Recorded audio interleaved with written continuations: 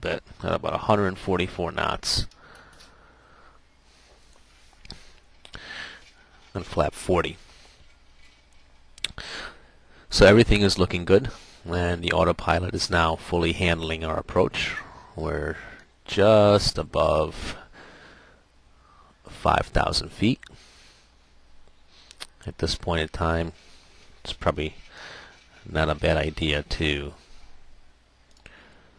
put your gear down. Obviously, that's very important.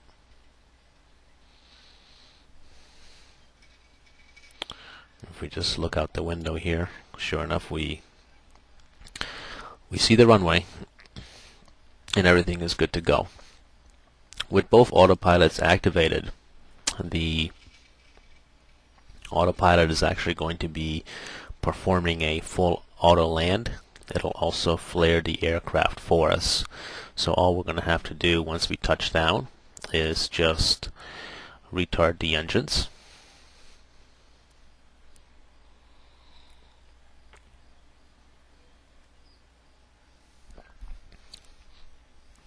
Las Vegas is nicely coming into the picture now.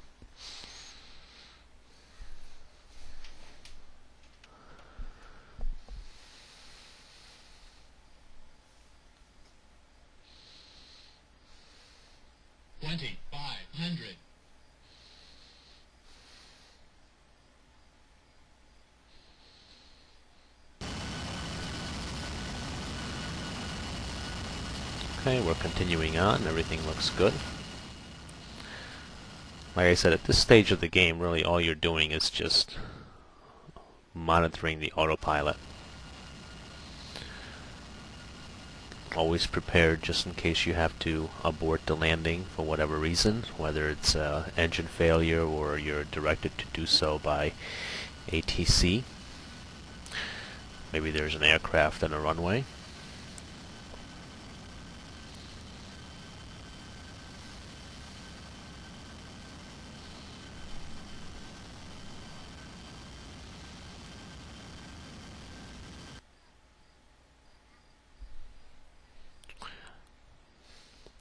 You'll notice that one of the things that has changed now,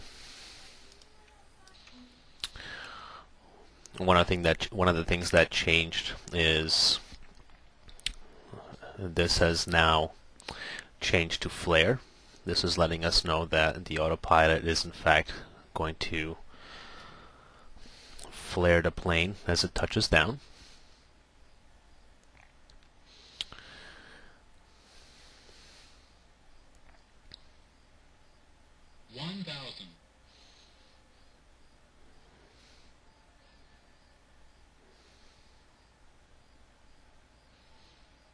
And everything is still looking good.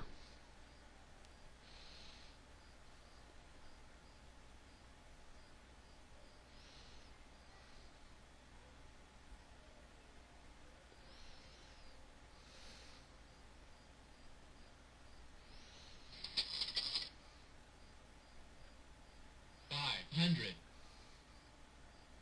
$400, $300, $200,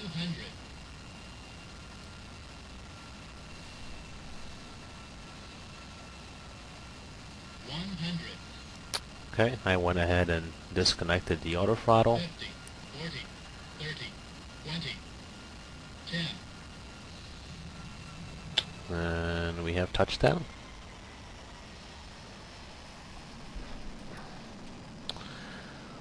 I will go ahead and select my reverse thrust, which actually isn't really even all that necessary because this is a very long runway, but I can probably almost stop without using any brakes.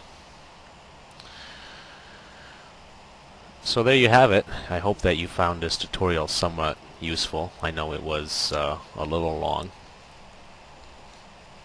and there's probably a couple things that I missed along the way, but this will give you a basic idea.